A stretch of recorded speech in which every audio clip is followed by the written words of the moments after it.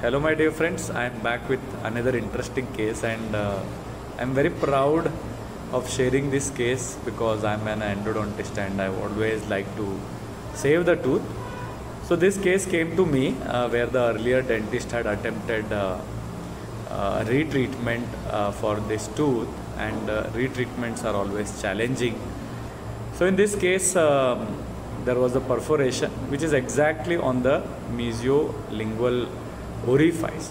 Now, if you do a perforation on furcal area, at least you have the canals intact, so you can seal the furcation area and obturate the other canals. But if you have perforated exactly in an area where the orifice is located, then treating it is very difficult because you will not gain access to the canal. So this took almost 1 hour, and the perforation area was on the mesiolingual, and it was very near to the mesiobuccal orifice also, but fortunately mesiobuccal orifice was not involved in the perforation, but it was at an angle.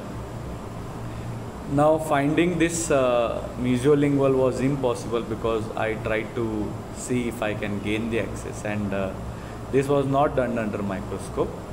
So I did try my best to find it, but I could not.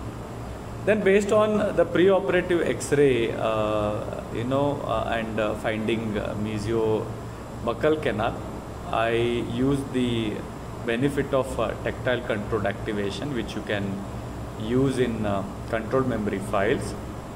So I used that technique, and I was able to open up the mesiobuccal canal, and I put the GP.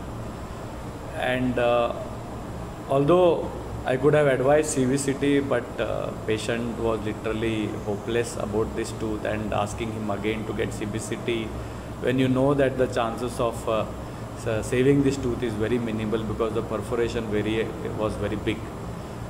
So I took a chance that based on the angle at which the GP was going in the mesiobuccal canal, I felt maybe the mesiobuccal and mesiolingual are merging, and I sealed the mesiolingual orifice with MTA and obturating the mesiobuccal canal.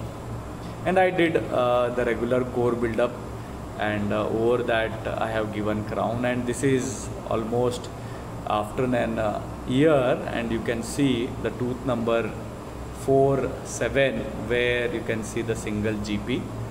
The tooth has healed very well. I know you are more worried about the tooth number 4-6 where you can see that even though there was a good obturation, there is a lesion, but failure sometimes is unpredictable, and I did not try to intervene this tooth because it is asymptomatic for this moment. But 4-7 which I treated has successfully healed, and patient is completely all right.